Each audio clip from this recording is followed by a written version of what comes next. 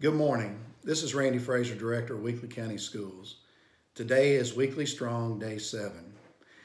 As most of you know, it's been recommended that we all stay home, that we have an important role to help flatten the curve of the spread of the coronavirus.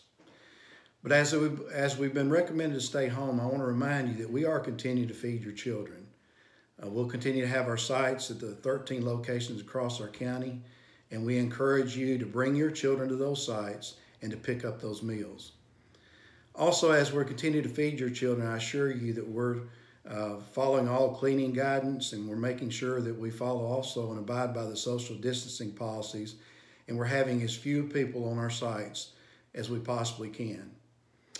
Also, my heart goes out this morning to our partners here in the county at MTD, one of our strong industrial partners that we have, and as you most know, that they've decided to idle their work for the next couple of weeks, and we're going to look forward to them getting back on their feet as we look forward to open our schools in the future also.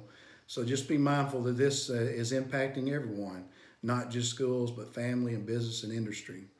Also, I will tell you that at the end of this week, I plan on making a decision and giving you more guidance about the school closure.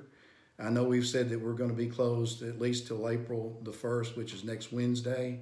And by the end of this week, I hope to be able to give you more pertinent information to exactly when we're looking at coming back. So look forward to a webcast that we'll share with you later in the week. We probably won't do a cast every day this week, but somewhere at least by Friday, hopefully Thursday, I'll have a webcast and give you some specific information about our closure.